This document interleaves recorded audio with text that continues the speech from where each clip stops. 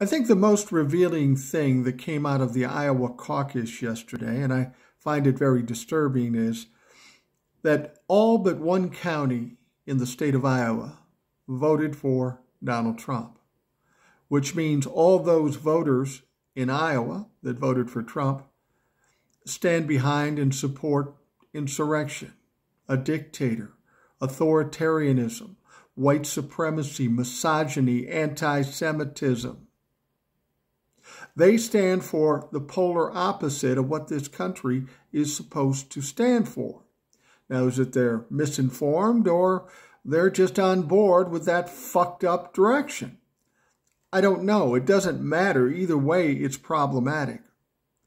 Donald Trump and his movement, his fascist movement, are like a cancer in this country, and it's spreading quickly.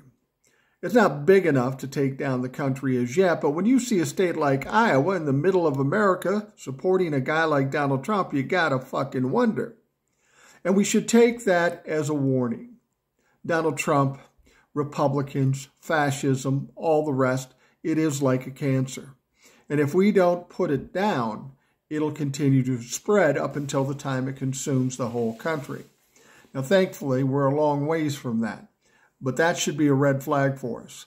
That should open our eyes and tell us that we need to fight harder and stronger and more tenaciously between now and 2024. Because if what's going on in Iowa starts to spread, and it already has to a certain extent, we're in trouble in this country. But I have confidence in who we are and what we are as a country.